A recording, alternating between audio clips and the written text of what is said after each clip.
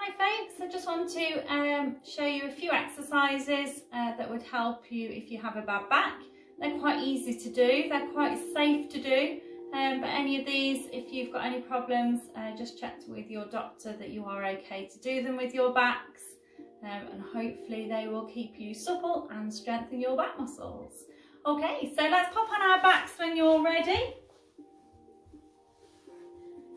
Okay, so hopefully you've done a little bit of warm up, maybe just a few roll downs or a little bit of spine twists. But let's have our feet and our knees hip width apart in a bent position. Okay, let's have our heels quite close to our buttocks, and we're going to relax the shoulders down and tuck the chin in towards the breastbone. So I'm going to imagine my spine is a row of beads, and I'm just going to peel from the bottom bead first. So I'm going to push my lower back down, and I'm just going to tilt this pelvis up, and then I'm going to relax back again. So imagine somebody's pushing this tummy button down in towards the mat, tilting this pelvis up, as you're just about to peel those glutes up off the floor, but they don't actually leave, and then we're going to relax down. Okay, let's just keep going. So you're just rocking the pelvis forwards and backwards, nice and steady. Make sure the shoulders are nice and relaxed. Now think about this tummy, think about pulling the tummy in, because that will support your spine. You don't have to pull it in too much, just a little bit of engagement. So on the next one, we're going to peel the beads up. So when you're ready, we're going to push our lower back down, and we're gently just going to peel the spine up off the floor. Now you might just want to come up a couple of inches, or you could come up into a full bridge. Now you need to be careful, you don't want to overextend. So make sure the maximum you come up is where you've got a nice line from the knee through the hip to the shoulder. And we're going to hold it there. So we're just going to have a body check. Our knees are nice and still, our hips are nice and still, and we're relaxing our head and our shoulders. Then we're going to have a breath, and on the exhale, we're going to roll from the top bead down first. We're going to ask for a little bit of flexion in the lower back. You might not get any, but just the illusion will just help you, give you that little bit of flexion in that lower back. Okay, let's go again. Pushing your lower back down.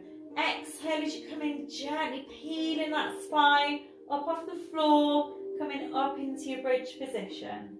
Then we're going to have a breath, and on the exhale, we're going to go gently back down, rolling back down, rolling that spine back down, and relax. Okay, last one now. Exhale, we're going to come up, we're going to hold, and then we're going to have a breath. Exhale, rolling that spine down now. Okay, so there's lots of levels there. Don't forget, if you've got a really bad back, just your pelvic tilts is fine. When you're tilting and relaxing, that'll help you release the tension in the lower back. And then when you're feeling that's okay, you could just gently peel the spine up just a couple of inches or into your full bridge.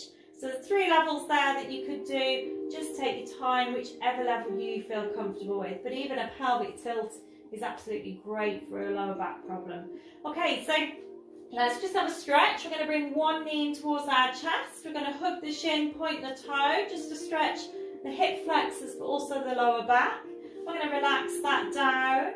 Let's bring the other knee in, hugging the shin, pointing the toe, and back again. Okay, so we're just going to try to lie flat out. So we're going to extend the legs out and hold. So the main thing here is pushing your lower back down in towards the mat. Now, if you've got a back problem, you might be more comfortable with a fleece or a towel just laid out underneath your back, just to give your back something to stabilise itself into. So pop something underneath your back if you need to. Okay, so we're going to point the toes. So my left foot, I'm just going to lift off the floor just an inch or so, hardly anything. My right arm, I'm going to extend the arm up and over the head, and I'm really going to stretch wall to wall. And then I'm going to bring the arm back, and I'm going to relax the foot. Other side when you're ready, lifting that foot, pointing the toe. I'm going to take the opposite arm right over, stretching wall to wall, and gently back again. And I'm just going to keep going nice and steady.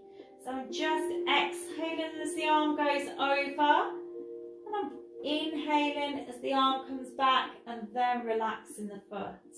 Keep going, really taking your time. Your main thing here is you're pushing your lower back down in towards the mat or the towel to stabilise your back.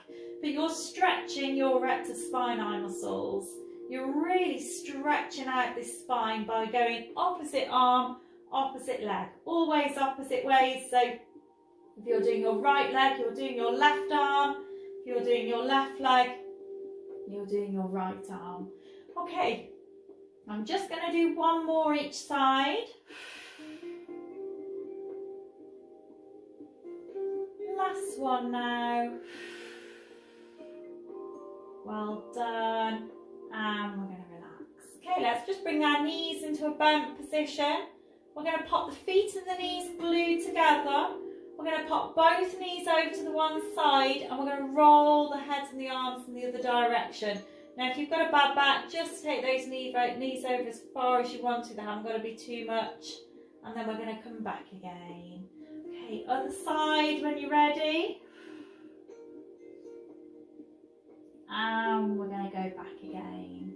Okay, so to sit up, let's just gently bring our knees over so we're on our side. We're going to use our hands to push ourselves up so we're not popping any strain on our backs.